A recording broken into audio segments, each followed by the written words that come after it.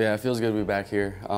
It's good to see all my buddies on the team and some of the guys that I graduated with last year back. So it's going to be a fun weekend. The 2013 season all together, but also just the whole 4 years I was here. We started at the very bottom, projected last in the Big Ten, and then from there I was part of the program toward we made it all the way to the College World Series, and we were projected to finish first in the Big Ten. So pretty much all that just kind of sums up how awesome it was being here and how much of a blast it was. Playing at Sembauer and then moving to here was like playing from a high school field to a cathedral, and you know, it brought fans. I don't know if it affected our play, but I mean, it was a lot of fun playing here and being able to play in a real college stadium and a college atmosphere. Learning the competition overall, just the new batters and everything that you're facing, because every single batter you're facing in pro ball is going to be the top 2 or 3 batters that you're facing in every college lineup. So from high school to college, college to pro ball, that's kind of how it's always worked.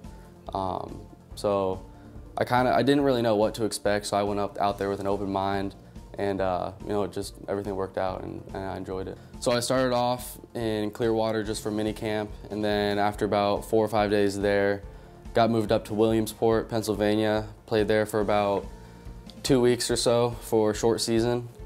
And then after the one game, they told me I was getting moved up to low A. So the next morning I flew up to Lakewood, New Jersey, played for them for about a month and a half or so. And then when the season ended, I just came back to San Diego, been working out, trying to keep healthy and everything.